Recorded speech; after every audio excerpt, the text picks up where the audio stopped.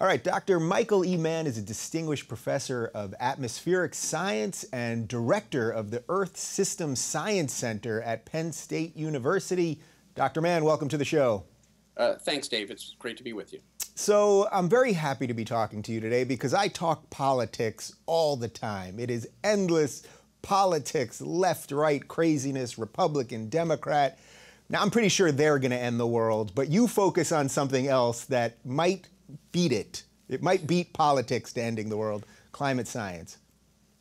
Well, yeah, I mean, some people have called it the science of doom because we are, studying, this problem, climate change, human-caused climate change, that has grave implications for all of, civilization. Now, the Earth won't end because of climate change. The real question is, will we preserve an Earth that we can thrive on, especially with a growing population nearing more than 7 billion. We're on our way to 9, 10, 11 billion people. And yet, if we allow climate change to proceed, if we allow the warming of the globe to continue and all of the impacts that has, we'll see, a lot more competition for diminishing food and water and land, and that's deeply problematic. National security experts who've studied the implications of the projected changes in climate will tell you that for those reasons, this is really one of the greatest threats that we face, even from a security standpoint,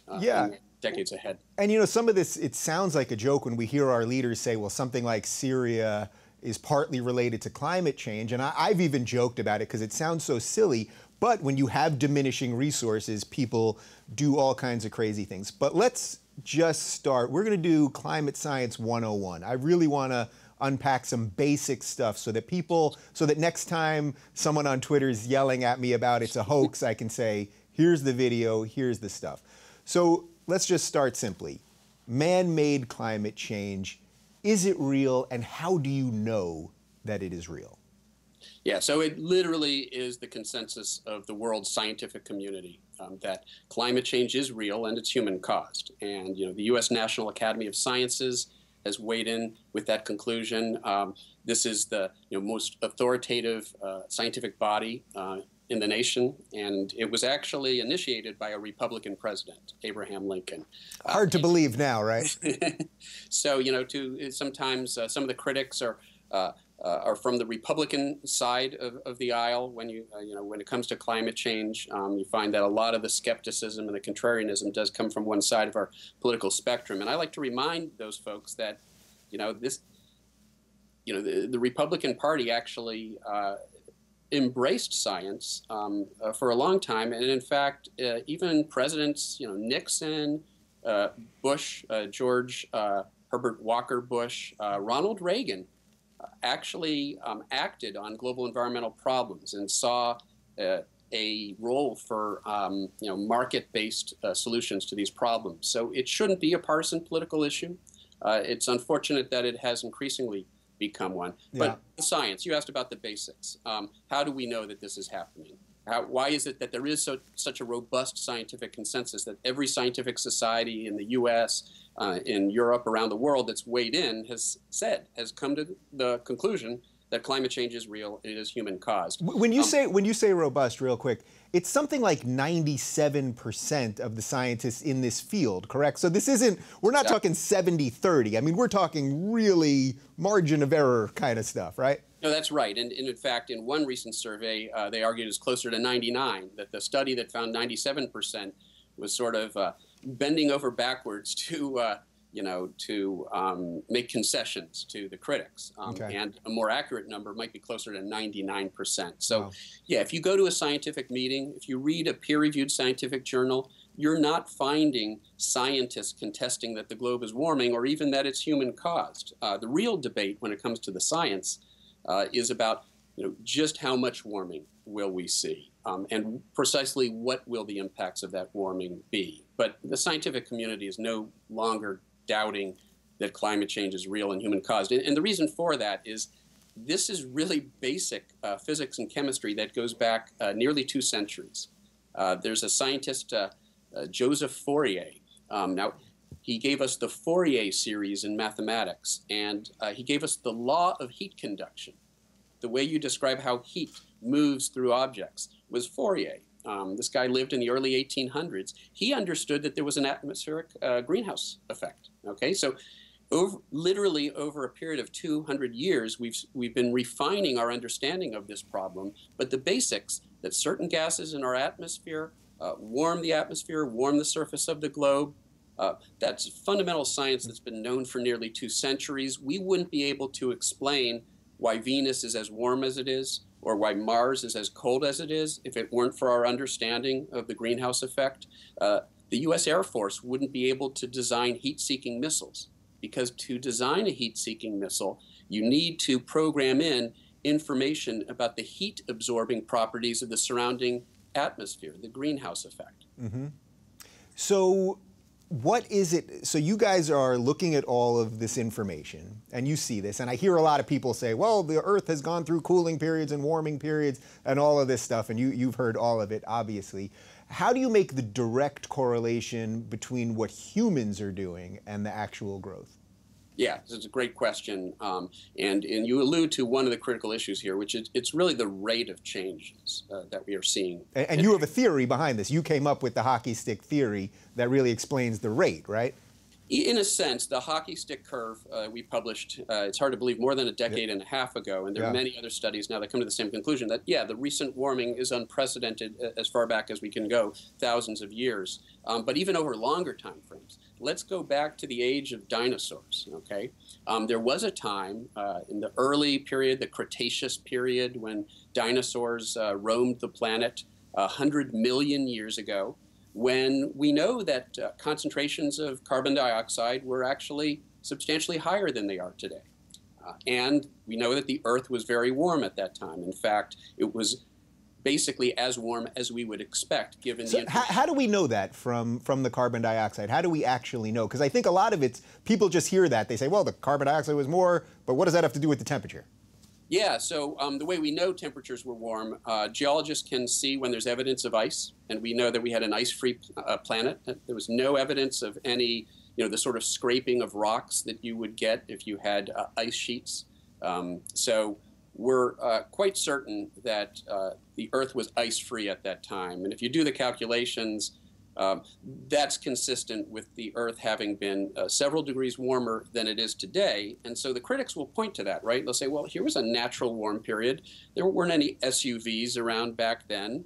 And it's true that over a time scale of 100 million years, nature is pretty powerful. And nature can vary the concentrations of these greenhouse gases on those time scales through changes in volcanic activity, plate tectonics. So over a time scale of 100 million years, nature is pretty powerful. And the concentrations of these greenhouse gases on those time scales are ruled by things like volcanic eruptions, plate tectonics. What we're doing is we're taking all of that carbon that was buried naturally by the Earth over that ensuing 100 million years since the early Cretaceous. As the climate slowly cooled down, nature slowly buried all that carbon.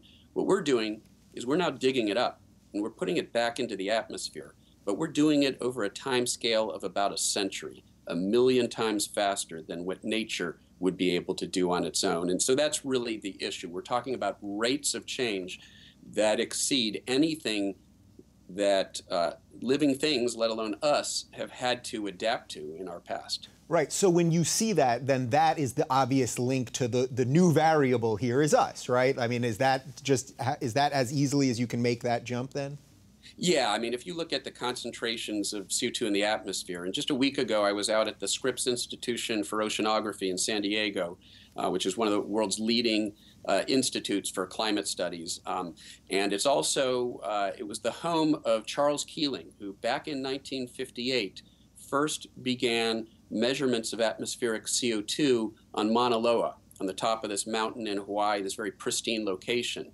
And many of your viewers will have seen the famous Keeling curve, which shows how CO2 has increased over time. And there's a little bit of an annual wiggle, and that's sort of an interesting part of the curve. It has to do with the seasons. Mm-hmm. But you see this inexorable climb, and that climb took us past a new threshold. A few years ago, we crossed 400 parts per million CO2 in the atmosphere.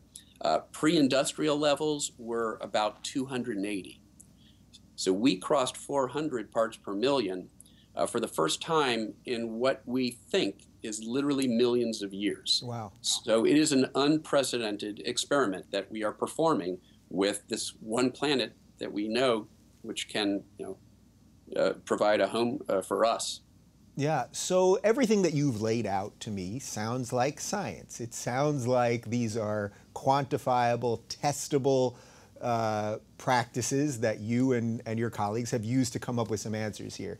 But I know that there's a certain amount of people, and unfortunately it's a large amount of people, even if we don't want it to be, that simply don't believe in just some of the things you're talking about. So for example, if you were to say, well, millions of years ago, this X, Y, and Z happened, well, they would say, well, actually, according to the Bible, the Earth is only a couple thousand years old or something like that. How do you fight that? Because you're trying to use science and rationality, and I talk about this in the political arena all the time. If you're trying to talk rationality and someone else is just trying to talk, well, my imaginary friend or whatever it is, that's a tough battle to win. Yeah, no, absolutely, and it's a battle we constantly fight. When it comes to any area of science where there's a potential conflict between the findings of science and the beliefs of certain groups of people. Obviously, with the theory of evolution, there's some opposition to the theory of evolution that comes from certain parts of the religious community, although I would note that the Pope, for example, firmly accepts the science of evolution. He also firmly accepts the science of climate change. Yeah. And in fact, he has been a very important messenger when it comes to the issue. But I think what you find is that there's a phenomenon that has been termed cultural cognition. And there's a scientist, Dan Kahan at Yale, who studies this. And what he's looking at is how do people process information that they're provided? And it turns out one of the things that's very relevant here is that people will often, they have sort of an ideological filter for the way they take in information. Mm-hmm. And that filter will reject those facts, those pieces of information that conflict with their underlying worldview, outlook, ideology, sometimes called cognitive dissonance. Right. But what it means is that you can't reach those people simply with facts, because they're not really looking at it in terms of the evidence per se. They're looking at this as, well, I'm part of a tribe. I'm a loyal, Tea Party Republican, and I know that Tea Party Republicans are against climate change. It's irrelevant whether they're against climate change, because climate change is still coming for you. Right, and it doesn't care, whether you're Republican or a Democrat. And right. It doesn't. But nonetheless, it turns out it's difficult to reach those folks because they're not necessarily open to being convinced by logic, by data, by facts.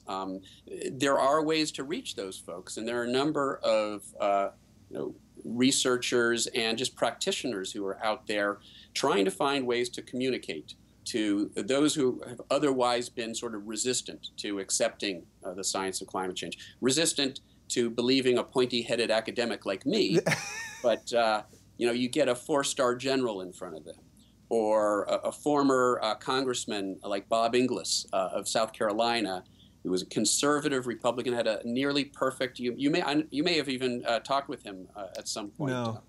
He a fascinating guy. He had a perfect conservative voting record, or near perfect. Won in one of the reddest parts, one of the reddest districts in South Carolina, with an overwhelming amount of support, 60-something% of the vote. But he made the mistake of speaking out about the issue of climate change on the House floor. He's an evangelical Christian, and he sees this as a matter of preserving creation for future generations. And he decided that he really needed to speak out about climate change. Well, that earned him the ire of the Koch brothers, who heavily funded a primary opponent, Trey Gowdy, who you may have heard of. Of course. Who defeated him in the primary election. What they didn't expect is that Bob Inglis, now in need of a job, would decide to devote himself to talking to conservative audiences and talking about how free market approaches to dealing with this problem make sense in terms of conservative principles, and trying to convince some of those folks who, again, might be resistant to being told something by, a pointy-headed academic or a scientist, but by a fellow conservative who very much shares their values. Perhaps there's room for to make headway there. So, yeah. Are you amazed how politicized this has become? Because for me, it's like you can't choose whether to believe in science. I always say, I'm not a scientist, so if I'm going to talk about these things, I have to find some people that have done the work and trust them. And then if someone comes along and disproves what they're saying, so be it. I'll look at new evidence after.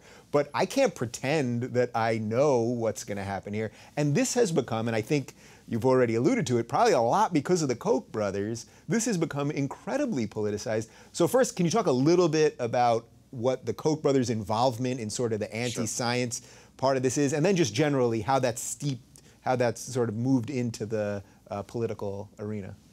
Sure thing. And in fact, I've seen the sort of efforts of the Koch brothers firsthand in my book, The Hockey Stick and the Climate Wars. I talk about all the attacks that were lodged against me. Mm-hmm. You've had a lot of attacks. I went through the list and I thought we could go into this, but I wanted to really stick to the point here. No, and it's because the hockey stick, which we spoke briefly about, this curve that showed how unprecedented recent warming is in a long-term context, that was seen as a threat to the forces of inaction, to those who oppose regulating carbon emissions, because it told a simple story that people could understand.